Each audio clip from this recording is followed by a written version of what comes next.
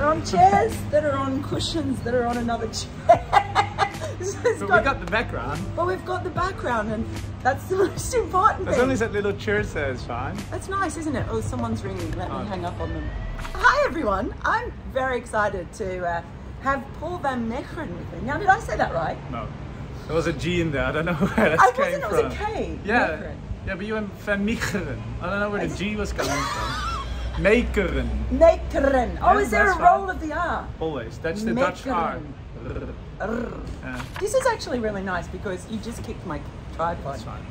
They won't recognise. They won't see that. Well, we first met in Dharamshala in 2016. In a week when you guys broke my heart. Because that's, if I wasn't a supporter of associates before then, I really was after them, because you came so close to qualifying for the Super 12s. What do you remember about that?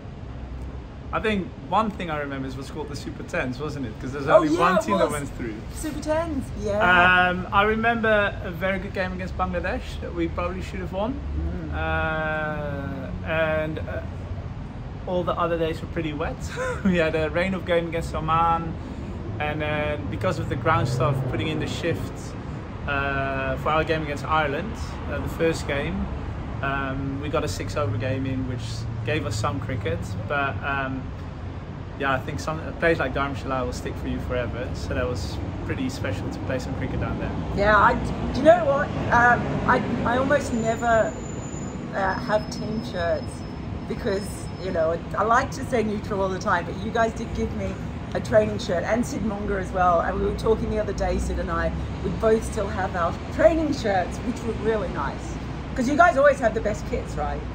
Playing shirts, yeah, playing shirts always the best. I don't think there are many teams who got a better playing shirt than us, but that year we had a special training shirt, which was awesome.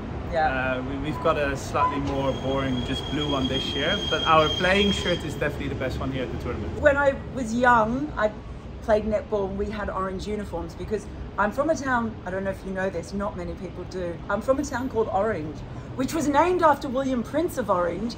So I'm practically Dutch. There we go. Right? There you go.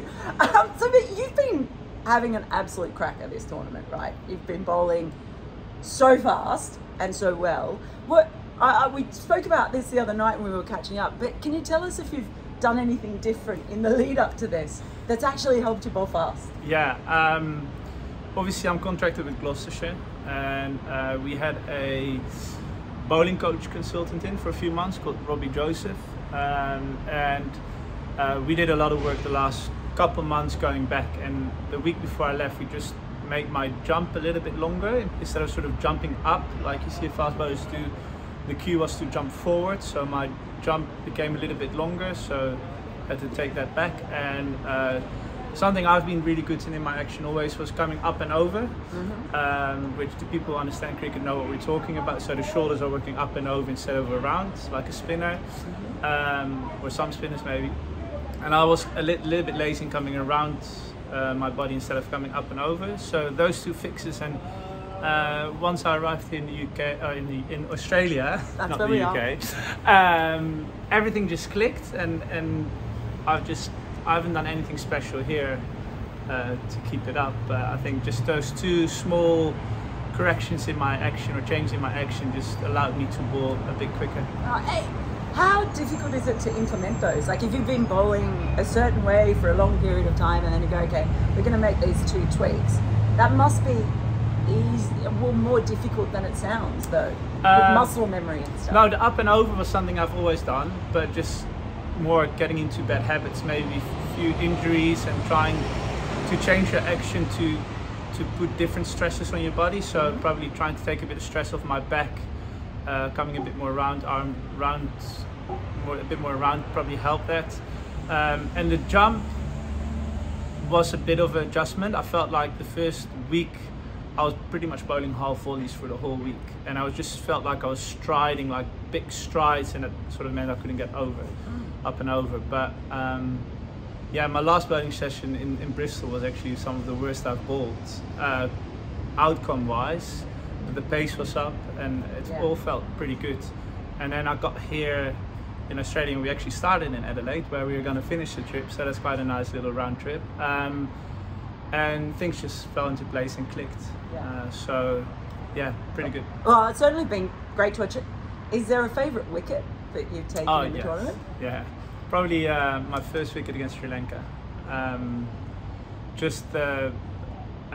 I've done it a lot this tournament where I've gone short full, and it's worked out quite a few times. But that was just, I hit a hard length and it just bounced a bit more and cramped in for room. And then the next ball I went full and straight, and it's one of the probably quickest balls I've bowled this tournament. And it just, everything, that's just one of those 1 in a million balls that just everything felt right. And as soon as you let go, you almost knew you had a wicket. So like, I ran in, as soon as I let go, I was like, this has got to be a wicket. And I had the same feeling against India twice with Virat and Sky, but they just managed to get a bit of bet on it. But that one against Sri Lanka was pretty special. Yeah, well, I go back to that 2016 and how heartbreaking it was. I remember you guys saying at the time, we just want a shot at the big boys. I remember you calling them the big boys. Now you guys are the big boys as well, right, in the Super 12s. But it's a difficult road for you to get here, and it's probably only going to get more difficult in the future with the way the regional qualifiers are about, because you're going to be competing, aren't you, with Scotland and Ireland. If I could put you in charge of cricket, because we've talked about what resources and stuff, so you, Paul van Meekeren, I know I said that really badly that time too. That's all right. Oh no. You are in charge of cricket. What would you do? What would you do to ensure that we had more competitive countries coming through? I think this World Cup has shown that no matter what team you are, everyone can be beaten. West Indies not making it through the group stage was quite an upset. Namibia not just beating Sri Lanka, but smashing Sri Lanka. I think Zimbabwe beating Pakistan. There are a lot of these stories this World Cup, and it just shows that if you put 4 group tournaments, which you normally in any sports World Cup, and you have an associate in each team, that associate can spoil the party for at least one of those teams in that group and send them home while they might be the tournament favourites. Just thinking about Ireland beating England as well. So, you know, we can spoil the party, and the gap, you know, as you said, I was speaking about playing the big boys. I think a lot of the top associates, you're still playing against the big guys, but they don't scare us anymore. We go into that game very confident that we can beat those guys. And we've had that same attitude against all the teams that we've played here. And I think we've been a little bit disappointed with our own performances at times, but we've also been very proud at a lot of the stuff that we've done so far this trip. And if you want to make it better, you involve associates a lot more in that future tour program, or however they call it. And even if that's a prep series before then playing a ODI series or a T20 series against 2 test nations. So if a team is playing South Africa, why don't you go and play Namibia and Zimbabwe? If you come to England, play Scotland, Ireland and ourselves. If you want to improve cricket and make it a more global game, that's how I would do it. I guess you're probably more diplomatic than me, because how I look at it is what happened with the Super League. It was so great because it was actually not relying on the kindness of teams to go, we are going there, let's drop by and we'll play Netherlands because we're going to England. It was actually part of the program, so they had to do it. And Zimbabwe were just here playing ODIs, and Zimbabwe going to be back here playing ODIs without being forced to, because it's in there. So that's what I think. It was a bad move, bad move. But you've been, am I allowed to ask about, you know, you've been doing some things off the field to try and help, I guess, the system in the Netherlands become more professional, as sort of forming a players association. Tell us a bit about that. It is something that Peter Saylor and Tim van der Guchten tried to set up before me. So sort of there was a bit of chat within the team about it, and then Peter Saylor took over the captaincy, and he couldn't combine those two things because it does take a bit of extra time. And then COVID happened and lockdown, and then I phoned Scott Edwards because I thought he had some extra time as well, and us together sort of set up the Dutch Player Association, the Dutch Cricket Association, and that's been going on for a couple of years now, and we've had some small wins for the players, and hopefully in the next few months we can set up an MOU and really get like to that level where the other player association are, where you have almost a seat on the table with the cricket boards, and you know, get the best for Dutch cricket, not for the players individually, but as a collective for Dutch cricket. How are we going to make Dutch cricket better? How are we going to make sure there's a pathway for guys to be a professional cricketer? Because I've played club cricket when I was young with so many talented cricketers who should have been playing for the Dutch team, but because there was never a pathway, it was like, okay, I'm going to go and study, I need to go and work. If there are a few contracts up for grabs that are worth a yearly salary, then guys can actually go and have the backing of their family and to say, well, why don't you have a go in professional cricket in Holland? And that would be major. And for like an example was the Euroslam 2019. That would have been if that would have happened and it was still going on, having 18 guys on almost a yearly salary for 3 weeks would have been a game changer in Holland. That unfortunately didn't happen, so we have to look at different options now. But the idea is to get something for not the guys playing cricket now, but for guys who are going to play for the Dutch team in 20, 30, 40, 50 years time. If we can set a structured setup where guys can play professional cricket in Holland, even if it's 4 or 5 guys in the national team who will form the core of the national team, then we've had a success. So, I mean, obviously, county cricket has been really important for you in your development. You've been able to play for a couple of counties as well. And there's been a little bit of talk of the idea of there being a Dutch team playing in the Blast or something. It's happened before, hasn't it? So is that something else you'd like to see happen?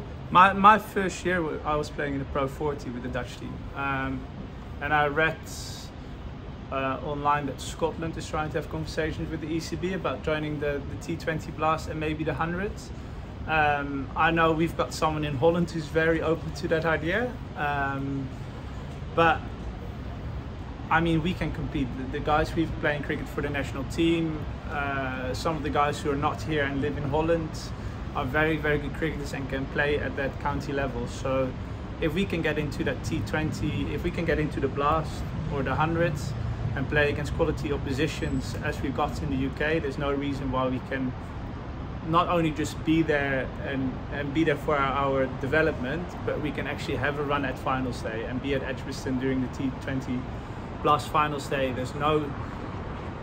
We are just as good as some of the other counties in the UK. Yeah, well, it sounds like there are so many good ideas and ways to get forward. Just need to actually get the people who can make these decisions on board as well. This World Cup for you, I know you're a bit disappointed with the fact that you may have lost games that you possibly could have won, but overall, has it been positive and a further developmental, I guess, series for the Dutch team? I hope so. Again, we've done a lot of good things here, more than the bad things. We've done a lot more good things, and hopefully this exposure and sort of the momentum we've got, the messages I've got from Holland and other guys have gotten from Holland, where kids are watching the game who are playing cricket.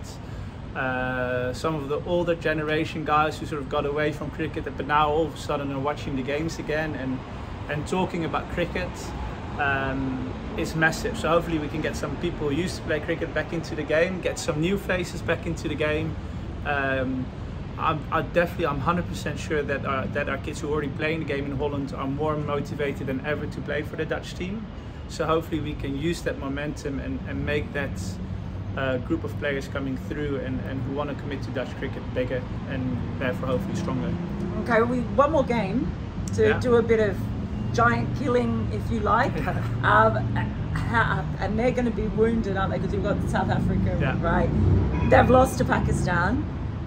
They're going to be wanting to come hard. Does that excite you, the thought that they're probably going to want to come hard at you? Well, we thought the same thing about Pakistan. That backfired a little bit, but South Africa has been probably one of the standout teams this tournament, coming in not as an underdog, but I think no one was expecting them to fire the way they've done, and yeah, they're going to be a very tough team to beat, but there will be a lot of pressure on them, because if they lose against us, they're probably out of the tournament. So there will be some extra pressure on them, and we got nothing to lose. So hopefully that is in our favor, and we'll see what happens on the day itself. Well, best of luck. I'm looking forward to watching you bowl again, and it's been so good to see you from 2016 and all the disappointment be around for a lot longer in this tournament, and I really hope that we see you back in many more tournaments as well. Let's hope. And let's just put him in charge of cricket. You are now in charge of cricket. Done. Thank you. Oh, you're welcome. Anytime. Cheers. Now we can get down. I'm 6'4", so I can just jump off. Oh, that's good for you. Right. There we go.